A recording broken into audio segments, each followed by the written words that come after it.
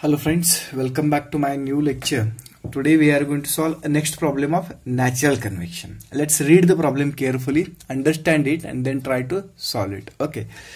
A oil tank is maintained at 35 degrees Celsius by means of steam condensing pipe. Here it should mention that it's a pipe. So oil tank is maintained at 35 degrees Celsius by steam condensing pipe of 3.5 centimeter diameter tube immersed in a tank. So I have to consider there is one tank. Let me draw. One tank is present over here. Let's consider this is the tank I am drawing. Okay, so this is the tank which is asked in the problem, that oil tank, and in that what is present is the oil. Let's consider it has an oil into this one. So let me draw the oil also. So this is the oil which I am showing symbolically. Okay, so the tank has an oil inside that. Okay, maintained at 35 degrees Celsius. So what is the oil temperature? Oil temperature is 35 degrees Celsius. It is given to you, 35 degrees Celsius, by means of steam condensing pipe of 3.5 centimeter diameter. So it will have one pipe. Let me draw one pipe over here. Let's consider that this is the pipeline which is described in the problem. This is the pipeline whose diameter is given to you. How much? 3.5 centimeters. So this is of dimension of 3.5 centimeter. We know all dimension we take in meters, so divide by 100. So after dividing by 100, so it will become 0.035 meter. That's the diameter given. And inside this particular tube, what we are having is the steam. Inside this, what we are having is the steam, because they have told steam condensing pipe of 3.5 centimeter diameter immersed in a tank. The steam maintain surface temperature of steam pipe. Once again, here I must write the steam pipe at 95 degrees Celsius. So I repeat once again, the steam maintains surface temperature of steam pipe at 95 degrees Celsius. So surface temperature of this pipe is 95 degrees Celsius. This is at 95 degrees. Assuming that tube is horizontal, so we have already done it's a horizontal. Determine outside surface heat transfer coefficient. So what I have to determine? I have to determine H. What they have asked? I have to determine H. That is what called as outside heat transfer coefficient. Right. The properties of oil at mean film temperature. The properties of oil are these given. These are the various properties. Cp, mu, rho, K and Nusselt numbers are given. Now all these properties, that is Cp, mu, rho, K and Nusselt number, I have written over here, and that will be required for solving the problem. With this all given data, what we have to determine? We have to determine H. Let's see what is the problem given. This is the oil. This is the oil tank which is maintained at 35 degrees Celsius by using this tube. What is inside the tube? Inside the tube we are having a steam which maintain the surface temperature of the tube at 95 degrees Celsius. So this is at 95 degrees Celsius. The tube temperature is at 95 degrees Celsius. Oil temperature is at 35 degrees Celsius. Okay, so heat will transfer from tube to the oil.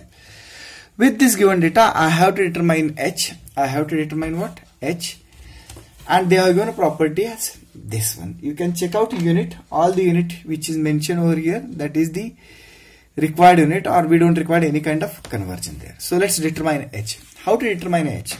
How we can determine H? Now you are knowing how to determine H. H can be determined very easily by using Nusselt number. How to determine? HLC by K. That's the standard formula, HLC by K for the Nusselt number. Okay. Now, if I want to determine H, I must know LC, I must know K, I must know Nusselt number. Out of that, what is LC? This is a horizontal tube. As it is a horizontal tube, diameter is the characteristic length. So this is what diameter. This is what diameter, and that we are knowing. K is given in the problem, that is 0.133 watt per meter Kelvin. H, I want to determine. Nusselt number, I don't know. Ultimately, I want to determine H. For that purpose, Nusselt number, LC and K must be known. Out of that, LC and K is known. Nusselt number I don't know. So I have to determine Nusselt number. How to determine Nusselt number? By this particular equation.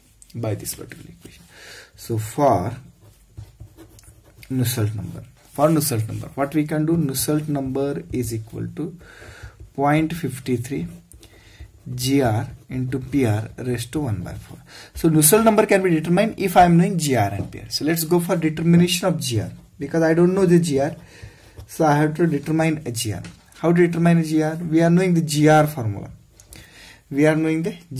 What is the GR formula? G beta delta T rho square LC cube by mu square. That's the formula. In this particular formula, I have to check that what are the terms known and what are the terms unknown, so that I can determine GR. Ultimately, I want to determine GR. G is known 9.81. Beta I don't know, I have to determine. Delta T is known, hot body temperature, cold body temperature is given to you. Rho is given in the given data. You can check out here. Rho is given. So rho is given. Characteristic length is known. Mu is known. Now question is of beta only. Question is of beta, which is coefficient of volumetric expansion. Let's determine coefficient of volumetric expansion. As I have explained in the earlier lecture, that coefficient of volumetric expansion, that can be beta, can be written as 1 upon mean film temperature in Kelvin. That's the standard form. So I want TF. What is TF? TF is average of hot body and cold body temperature. So 95 plus 35 by 2. So it must come near about 65 degrees Celsius. You can do the calculations. That must come 65 degrees Celsius, right? Then after that, we have to convert this into Kelvin. So plus 273. So how much it comes? It will be equal to 338 Kelvin. So we have determined TF in Kelvin. Let's determine a beta. Beta is equal to 1 upon TF. That we are knowing the formula. 1 upon TF. What is the TF? TF is 338. So let me check how much it will come. So the answer is 0.00295. That's the beta Kelvin raised to -1. That's the unit. Okay. Now this beta we have got it. Why we are determining beta? Because I have to keep into the Grashof number formula. In this particular formula, I have to keep it. Let's put all the values into Grashof number. So Grashof number is equal to G. What is the G? G is 9.81. Beta is what? 0.00295. G beta delta T. Delta T is what? 95 minus 35. G beta delta T into rho square. Rho is given to you 885 square. Rho square. LC cube. LC is the diameter, and diameter is known to you 0.035 cube.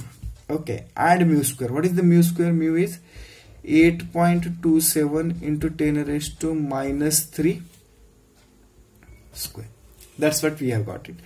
Then finally, how much GR comes? You have to calculate all those things, and after calculation it must come near about 855 033.66. 033.66. Okay, so that's the Grashof number. You have to do your own calculations. After getting a Grashof number, now I have to determine Prandtl number, because for determination of Nusselt number I require Grashof as well as Prandtl.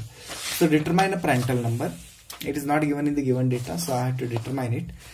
So for Prandtl number,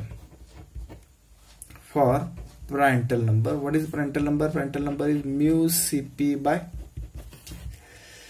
All the terms are given in the given data. All the terms are given. Mu is given. How much is the mu? Mu is 8.27 into 10 raised to -3. Cp is equal to 2005 by K. K is 0.133. Okay.